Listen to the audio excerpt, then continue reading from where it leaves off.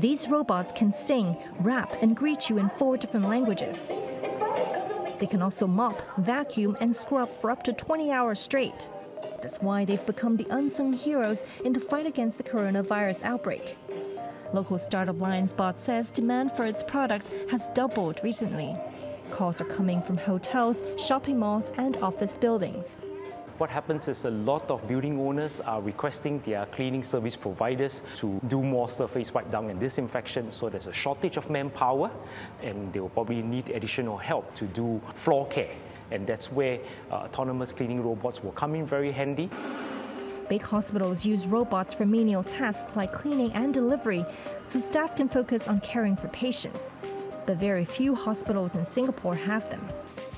The main source of manpower support currently comes from a robust network of primary care physicians. This private practice is one of nearly 900 family clinics recently activated and paid for by the Ministry of Health to treat suspect cases. We are preventing patients from traveling to big institutions like hospitals, like polyclinics, so they can be seen in their neighborhood, and that reduces the amount of contacts that they could potentially pass the coronavirus to. So I think that really makes a big difference.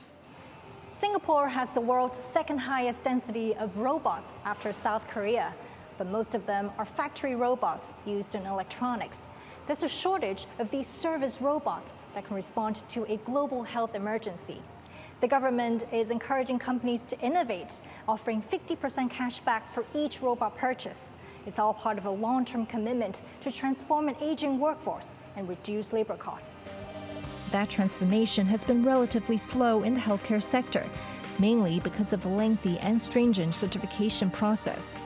Key issue is how do you ramp up your supply chain become very crucial. So whether your robot can produce locally without being blocked off by the international travel, that become very critical.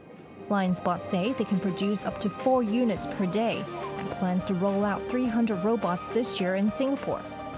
It'll still cost you $25,000 to become a robot owner, but it might, as the rap goes, make your world light up.